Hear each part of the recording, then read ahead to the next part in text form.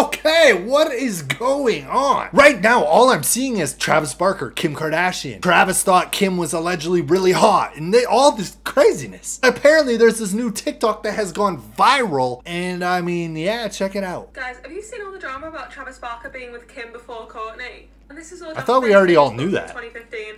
So Tracy Morrissey posted this, which is an excerpt from Travis's book. And in the excerpt, Travis is talking about when he went to Amsterdam with Paris Hilton, and Paris brought along Kim Kardashian because at the time she was Paris's closet girl. Travis writes in his book, "I kept on secretly checking out Kim, telling Lil Chris, I don't care if she's the closet girl, she's f***ing hot." Oh. Kim and I started hanging out. We went to dinner, we went to lunch. You might think I would be doing the worst things with this girl because of her tapes, but it was the exact opposite of any other encounter I've had with a woman. With Kim, I wanted to be nothing but a gentleman to her. It was so weird. We were around each other a lot. We used her in ad campaigns for Famous. She came to my house and went swimming. We watched the 4th of July fireworks together. What? I'd go visit her and her family at their clothing store. When we were apart, she'd call me and say, "I want to see you again." Me too, I'd say. He says he was later reunited with Shanna, who's his ex-wife, but then says, "But I really wanted to see Kim."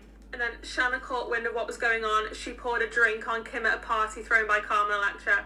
Kim and I never touched each other. It just wasn't meant to be. What? Okay, I heard all the rumors and stuff of back in the day that Travis allegedly really liked Kim and this, but he wrote this? He was talking about how it was all romantic. They watched the fireworks together. Apparently his ex-wife Shanna knew that he had a thing for Kim and she threw a fucking drink at her or something. And Travis thought she was hot and sexy, whatever. This ain't good. With everything that has recently happened with Kourtney and Kim, this all being aired out right now, probably not the best timing. If people care about Kim and Kourtney and they want them to be loving and be sisters, this is really bad timing. Really bad timing. And allegedly that's all in Travis's book. Oh my days.